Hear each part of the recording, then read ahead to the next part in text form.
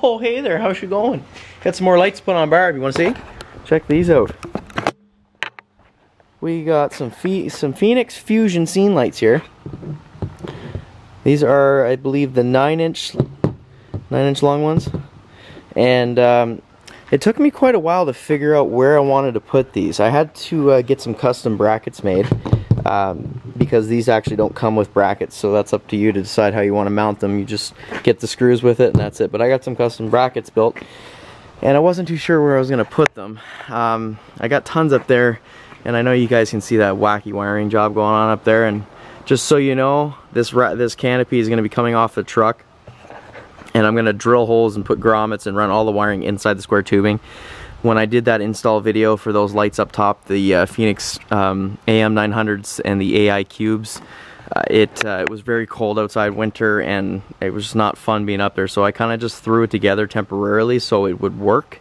But I am going to do a cleaner install and eventually repaint the rack and all that stuff. But so what I decided to do here, I got my little control station here with my Feniex AI series light bar controller, and then my 4200 mini, which controls pretty much everything on the truck that's from Feniex, really.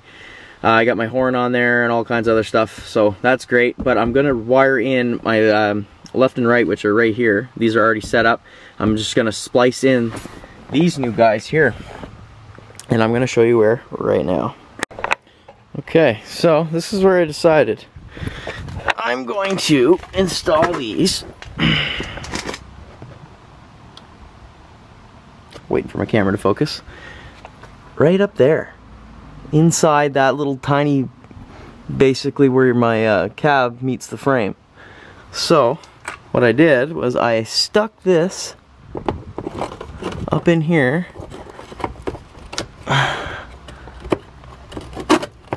and it sits nice and snug right there. See how that's sitting there? And then you aim it back and it shoots directly ahead. Don't mind the oil, that's the next project. Straight down here. It's completely unnecessary, but who cares? That's why it's awesome. So I'm going to drill some holes, put the hardware through it, and run my wire. I can actually sneak it up underneath there so you won't even see it, and then up to the front, and I should have enough length to get it inside the truck and to this splice here. So I'll have to pull this loom off. I need a bigger piece because there's too many wires in there right now. But I'll cut the wires for the left and right lights, and I'll just splice it in so it's all on the same switch. So when I turn the left side lights on, this one and those ones both turn on. So that's what we're gonna do, and keep you updated. Hi. Yeah, so this is a little bit further down the road in time because things kind of got sidetracked, but we're back at it again. So we'll get right into it. Since the last bit I filmed, I mounted everything. I just did not film it, unfortunately. I only put one bolt through there for now, but that's basically the angle they're gonna sit at, and they're just gonna shoot straight out right here. I did start filming with all this today, or working on this today. I ran my wires, which are still attached to my little fish wire, whatever the hell you want to call it. But as you can see, this is where I've got my crazy amount of wiring coming through my floor up to my controllers. Mind you, I'm not the neatest wiring installer, and I don't really care because, I mean, I make it work for me, and that's all that matters. If I was doing installs on other people's shit, maybe I'd be a little bit more less messy, but I'm not. So I've got multiple projects on the go. I'm ripping this thing apart. I think it's an 83, I don't know, I have no idea. No friggin' idea. 83, 84, Tri-Moto 175. The General Lee is sitting here, 1969 Dodge Charger. Engine's out, all that stuff. This is my wash truck, you guys have seen that in the previous video. That thing's waiting for parts as well. And, oh yeah, oodles and oodles of fun, gotta love it. Garbage man's here, sweet. Okay, so this is what I kind of got figured out. Up in there. Okay, so I've got some switches that I don't have hooked up to anything at the moment. I am going to use this one, I think. Winch power.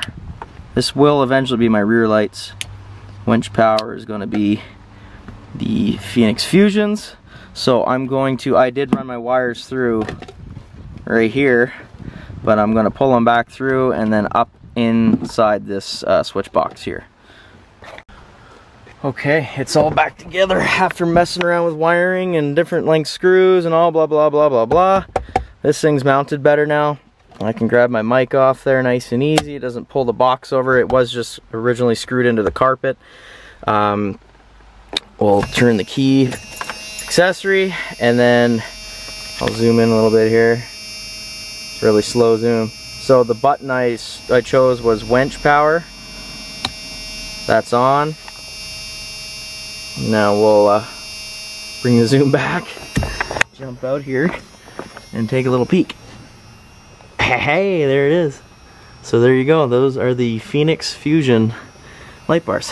And there's one on either side.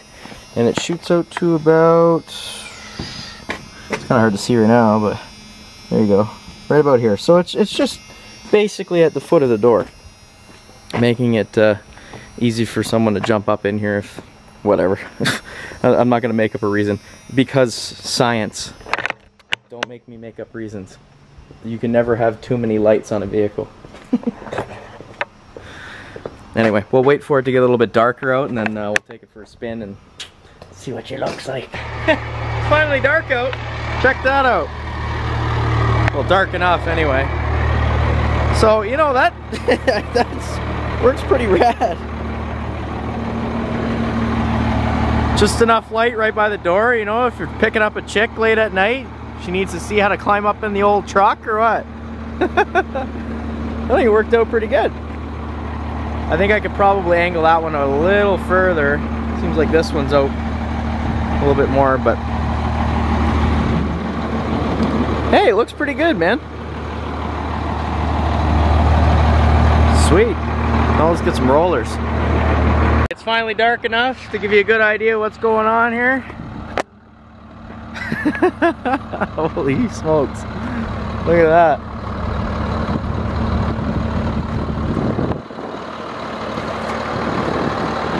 Awesome!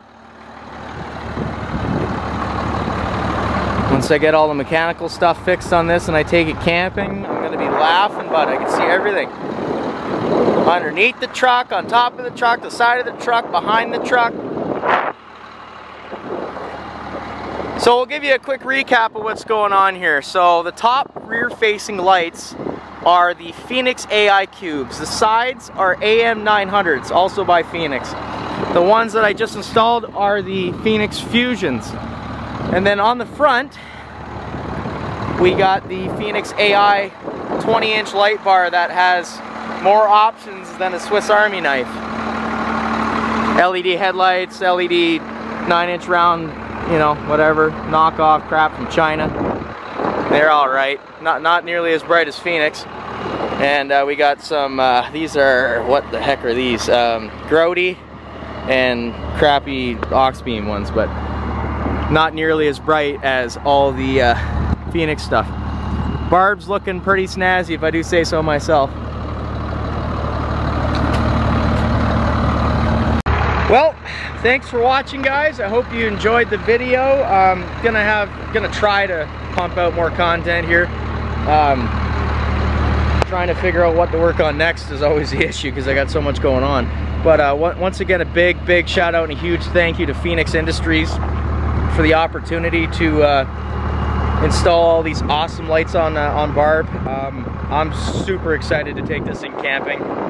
It's going to be an absolute treat. And I guess we'll catch you in the next video.